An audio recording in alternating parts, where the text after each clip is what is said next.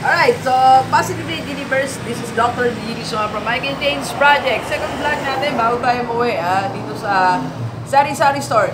Sagutin natin yung mga tanong like, ano daw ba yung mga dapat i-prepare pagka ikaw ay magtatayo ng Sari Store. So ito pala yung mga dapat yung i-ready.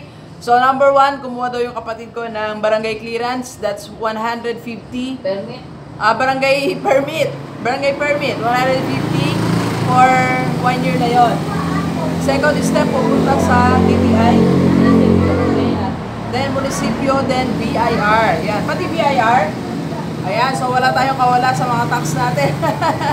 Kailangan sikasuyin natin yan. So 4 na permit. Tandaan mo, kaibigan, kung ano man ang negosyo itatayo mo sa iyong barangay o kaya sa iyong saka na doon, kailangan mo barangay permit. Pero kung wala ka pa pera muna, pwede kahit barangay permit.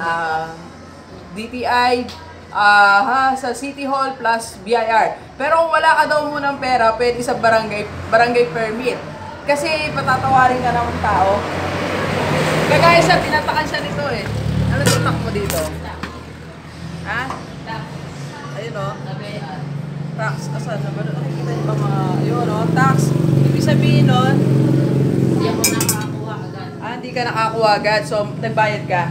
May penalty. May penalty. So, para hindi tayo ma-penalty, mga Gilivers, so, asikasuhin natin maaga ang ating mga permit. So, yan. So, nasagot natin yung mga tanong natin, Gilivers. So, yan ang dapat mong i-prepare kung ikaw magtatayo ng isang negosyo. Alright, so thank you very much, Gilivers. Enjoy the rest of the day. Yan! Let's go, let's go!